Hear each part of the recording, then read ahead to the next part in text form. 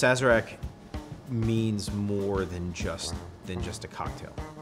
For a long time, people thought that the Sazerac was the first cocktail, and there was a lot of lore around that. When it comes to telling the history of cocktails, of course, there's a lot of alcohol involved, so things get a little fuzzy. It's the first cocktail for New Orleans. There are parts to this that are inherently from New Orleans, I think is one of the things that makes New Orleans embrace the drink so much. It's a 20th century cocktail with a 19th century story. Well, New Orleans is known for a lot of the classics, like the Sazerac and the Ramos Gin Fizz, but current trends in the cocktail world are really birthing here in New Orleans, and the community is definitely on the forefront of the industry.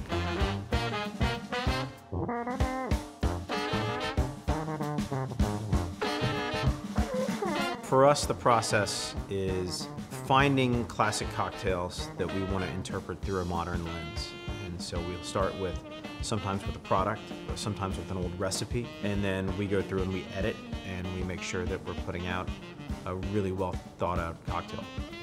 Cocktails and socializing in New Orleans, it just goes hand in hand. I can't even imagine socializing without them.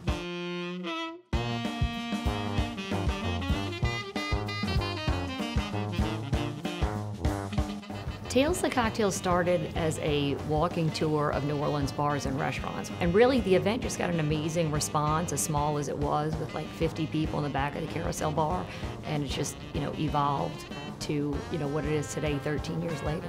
Tales of the Cocktail did so much for this city. People come from all over the world, not only to share our culture, but to share their culture that they're developing. New Orleanians have always preserved the cocktail.